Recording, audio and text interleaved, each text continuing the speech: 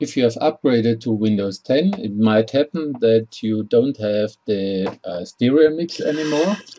Stereomix is for recording the sound from the microphone and from the display for the computer at the same time.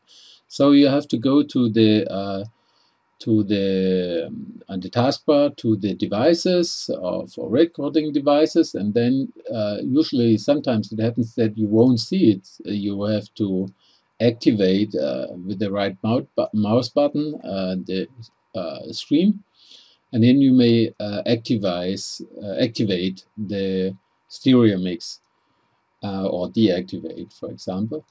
And if the stereo mix is not in the list of the deactivated devices, then you will see you have to reload the new drivers from realtek.com.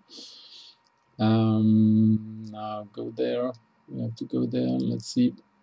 Here. Where is it? The source of it's realtek.com. I have made a small link on my table. Let's see.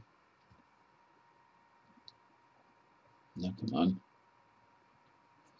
There's the list. The link is now I've installed it. Wait a second. That's my link. Here is it. Here it is. You have to go to realtek.com and then to the download page there. You're accepting the conditions there, high definition audio codec. And there you will find the new drivers for Windows 10. The version is R2.79. And on most systems, you have to take the 64 machine, and when you're installing